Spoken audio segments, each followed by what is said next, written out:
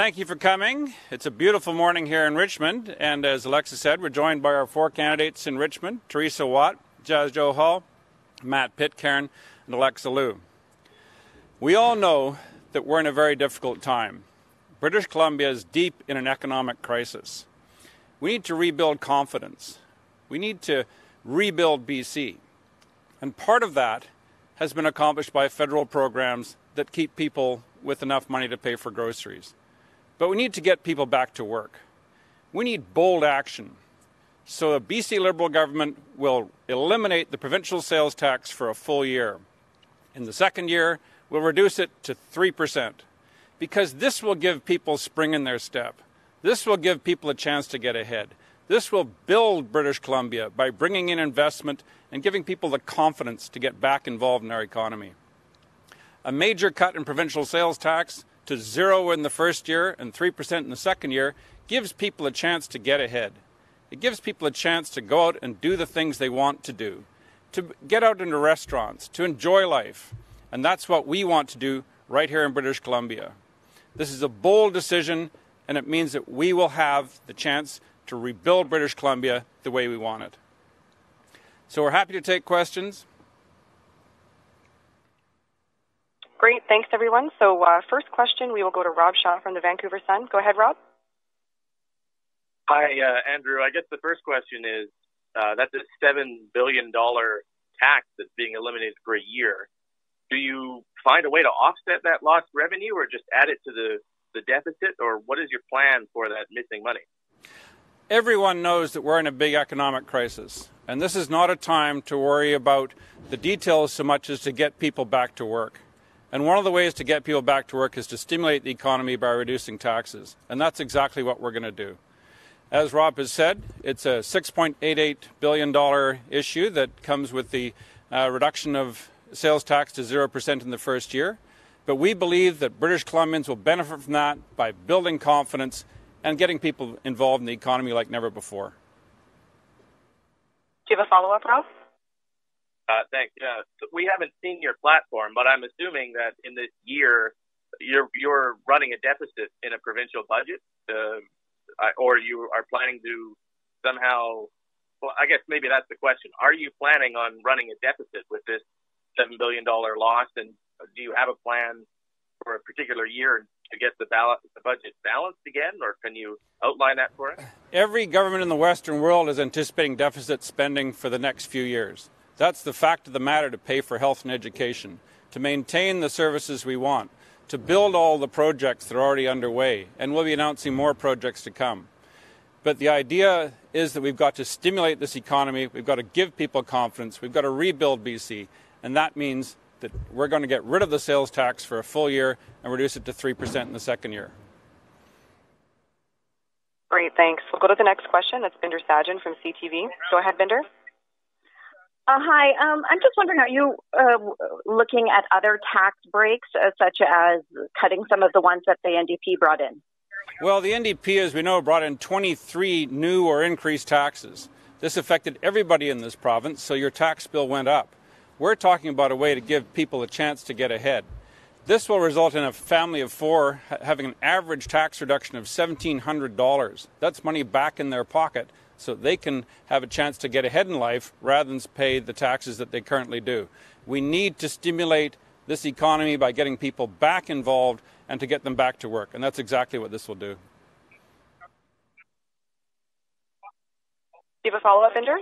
Yeah, and obviously we haven't seen the costing here for all of this, but I'm just wondering, is a Liberal government willing to increase the deficit, or would a Liberal government be willing to increase the deficit that we're already expecting in BC? We should be under no illusions.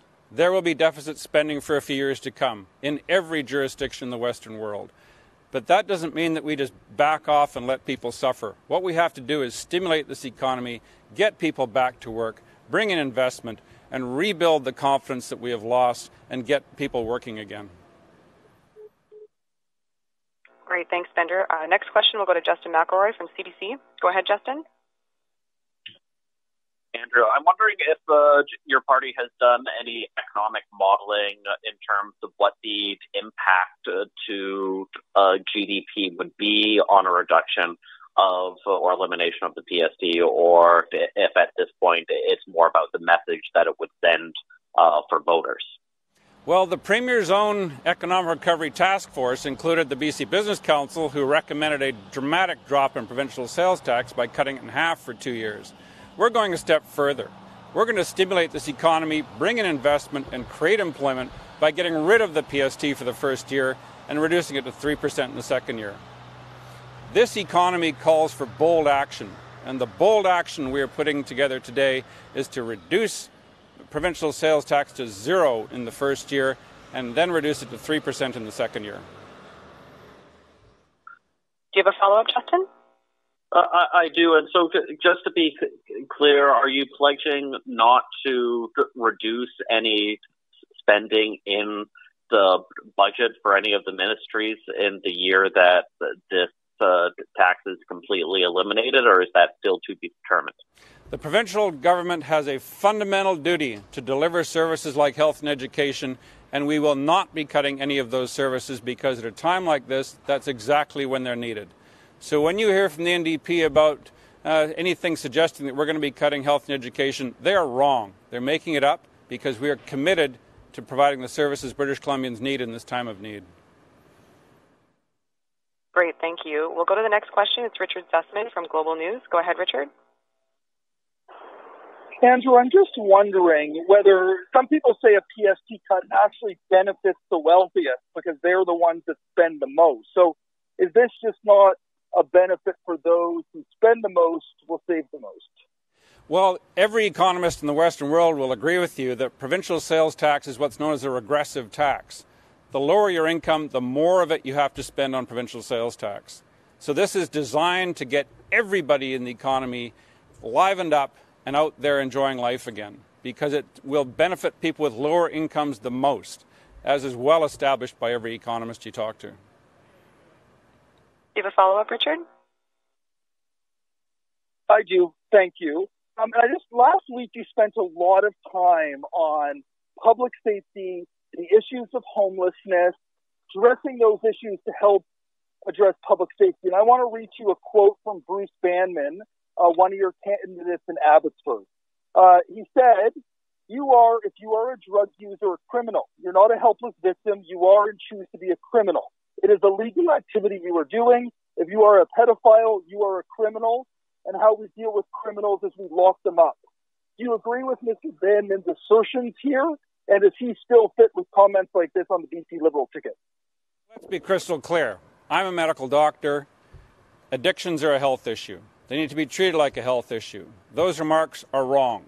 And I expect that Mr. Banman will accept after the passage of many years that he was wrong. So we need to move forward in British Columbia, deal with issues related to mental health and addictions by treating the causes, and there are many causes, and preventing the harm. And this is the kind of thing that is a central role of the provincial government that will continue under a BC Liberal government.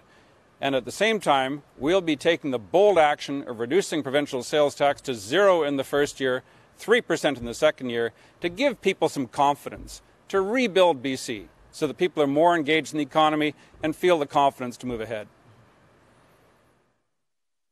Great, thank you. We'll go to the next question. It's Adrian Blanc from CBC Radio Canada. Go ahead. Oh, hello, Mr. Wilkinson. Many people ask for putting the Site C construction on pause. What's your opinion about that? Well, the Site C project was initiated under the BC Liberals, and after a lot of fuss was carried on by the BC NDP, and the project is approaching completion, and it would make perfect sense to complete it. The issue of how it's proceeded is that we delivered the project in the hands of the NDP on time and on budget, and now it is running well over budget and well over time because of NDP mismanagement. Do you have a follow-up, Adrian? Yeah, it seems that many studies show that there are problems with geography, so it seems to be more of an engineering issue. So would you agree that there needs to be an independent study to see if it's still doable? Well, the Site C construction issues are engineering and construction matters that require a lot of expertise to address. And we're pleased to say that when we delivered that project in the hands of the NDP, it was on time and on budget because of good engineering work and very solid construction work. And through their mismanagement, now it seems to be going off the rails. They've got a lot of explaining to do. Great, thank you. And last question of the day, we will go to Keith Baldry from Global News. Go ahead, Keith. Hi, Andrew. Just sort of a technical question. In terms of eliminating the sales tax for 1 year, we're halfway through the current fiscal year. So would this elimination straddle 2 fiscal years, or would it take effect next fiscal year? British Columbians need immediate relief. We're well into the second wave of this pandemic.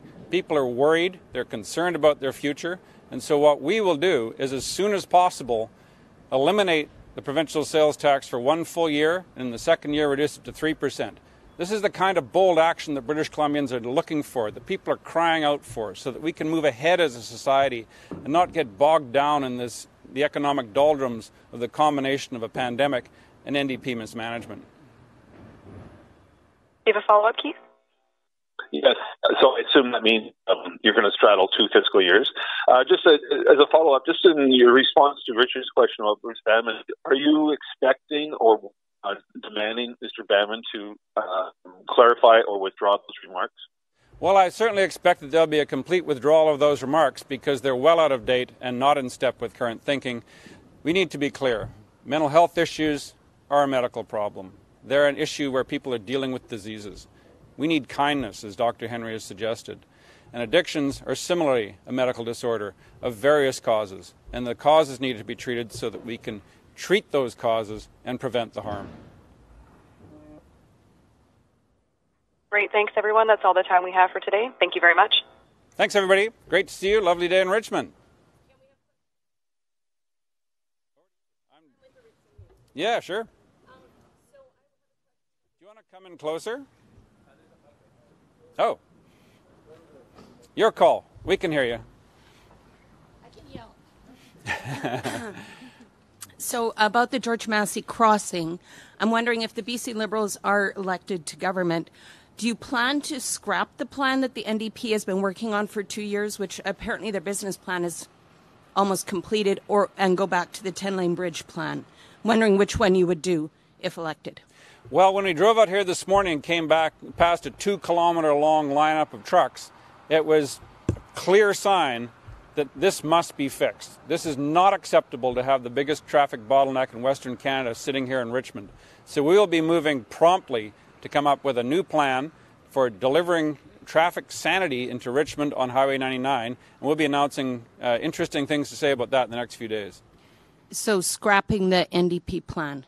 Well, we'll give you a very solid statement about what's happening with the Massey Tunnel replacement in the next few days, but we are clear this has to be dealt with promptly, not with the kind of delays and wasted time and dawdling of the NDP that has really not come up with any kind of credible plan to deal with this ever. But that would set you back again, like you've criticized the BC NDP, that the 10-lane bridge would have been almost, 3/4 built or whatever. So if you were to go back, it would once again set the process back. So that's what I'm trying to figure out, whether this is going to be another delay on that crossing replacement. The people of Richmond have seen these huge sand berms that are put up beside the freeway, both on the north side and the south side. There was construction preparation for a bridge that should have been in place in 2022. Instead, we have no replacement for the tunnel in place because the NDP have completely dropped the ball and are pretending to do something when they have no intention of helping the people of Richmond or Delta or Surrey. We will address this actively and aggressively, and we'll put out a plan for you in the next few days.